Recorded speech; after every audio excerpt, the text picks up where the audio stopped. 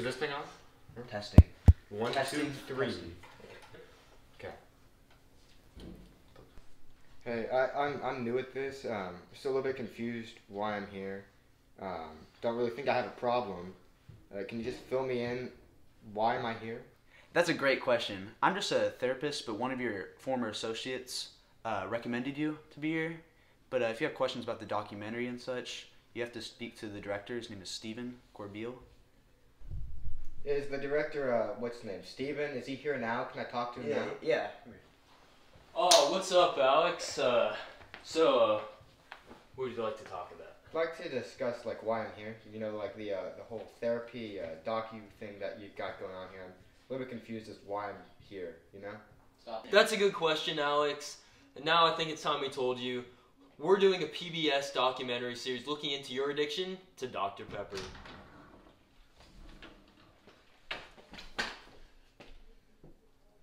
Alright, boss man, I guess I'm in.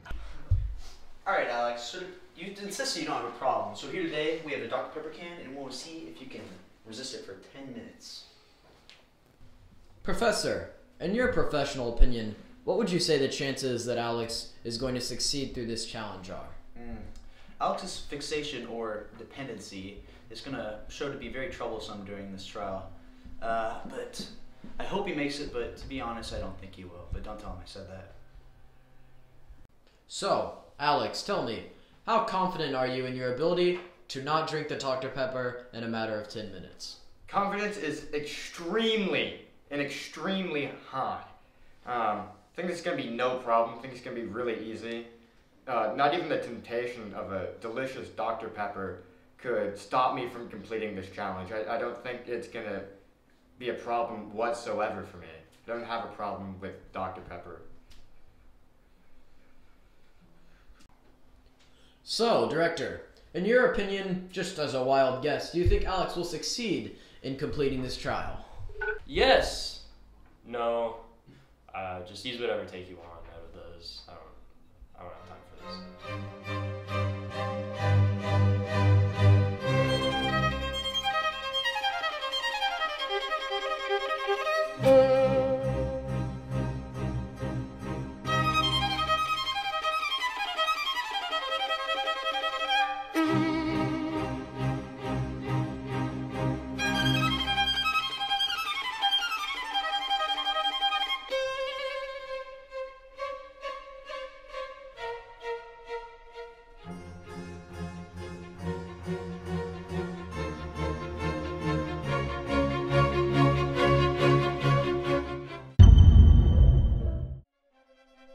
Alright, I got 2 Dr. Peppers for him. I'm so excited to see his progress. Yeah, I'm so hyped to see the triumphant hero.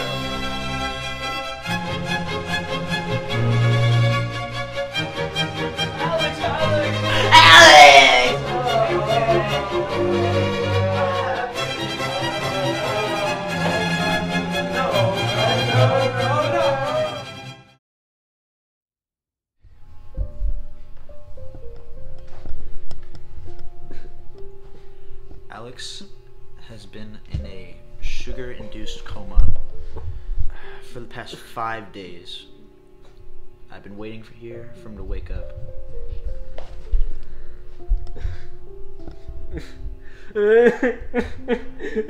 It's my fault. No, it's not your fault. It's not your fault. It's not. He's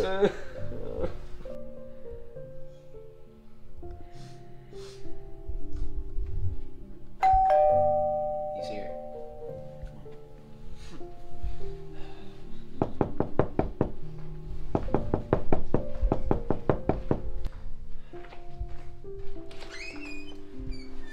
I just hopped on my first flight back from Antarctica. Where is he?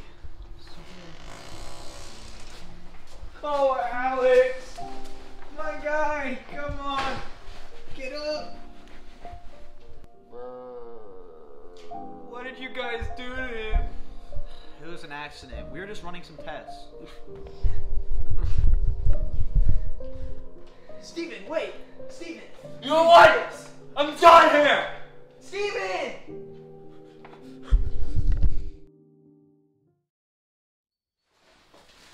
Alex is no longer in a coma, however he can't move. Steven, our previous director, quit his job 2 weeks ago and Kate's our replacement. What up, guys? It's Big Squirt here, and we are going to bring the dankest vibes possible. So, what does this bring to the table in terms of Alex?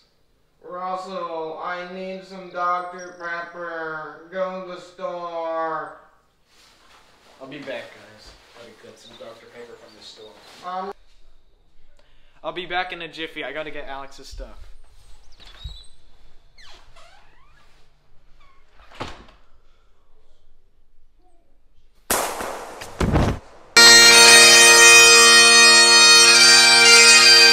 We have moved to a new location to not remind Alex of his past traumas. I'm gonna go introduce myself to Alex, and we're gonna get to talking. Hello, Alex. I'm your new director of Big Squirt, and I'm here to fill you in with some therapy. You know, after like this past week or so, you know, being in the coma, it's really opened my eyes. I think I do have a problem, and I think I'd like to pursue help to help me get rid of that. Yeah. Oh, whoa. As you know, my name is Dr. Pendergraft, and before we start, are you comfortable telling me your inner emotions? Yes, I suppose so.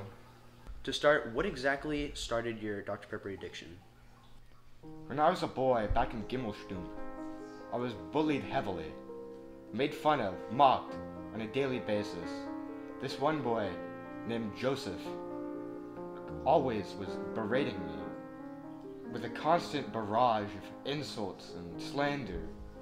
And I couldn't handle daily life anymore. I needed something that I could find comfort in consistently. That which being Dr. Pepper? Yes, it was around this time when Joseph's bullying was at its worst that I turned to Dr. Pepper. It was the only way I thought I could fit in with Joseph and his gaggled but in fact, it didn't. It only made me feel slightly better about myself. Alex, you seem to have developed an unhealthy dependency on Dr. Pepper. Do you think there's anything else you can do to fill this void? I don't know, but I've tried everything.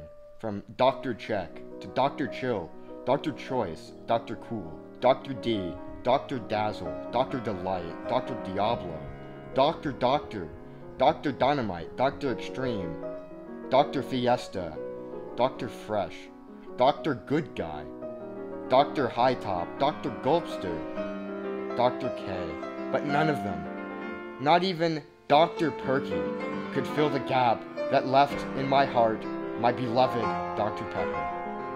Have you ever tried Coke? Director! Don't worry, I'll get you his squirter has this.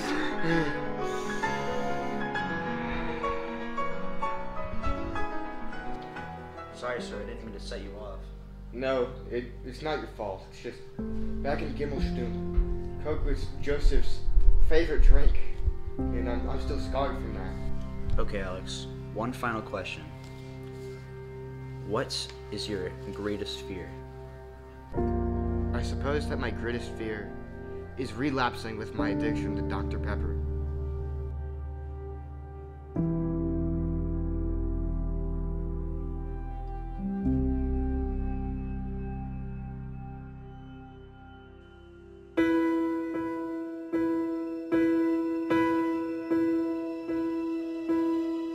I can almost see it, that dream I'm dreaming, but there's a voice inside my head saying you'll never reach it.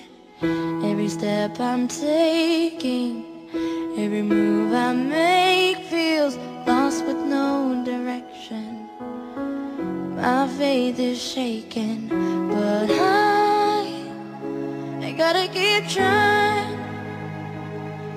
Gotta keep my head held high.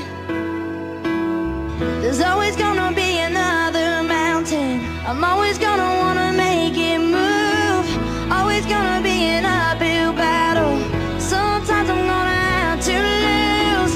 It ain't about how fast I get there. Ain't about what's waiting on the other side.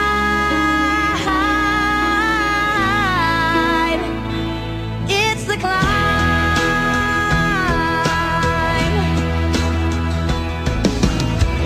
The struggles I'm facing, the chances I'm taking, sometimes might knock me down, but no, I'm not breaking.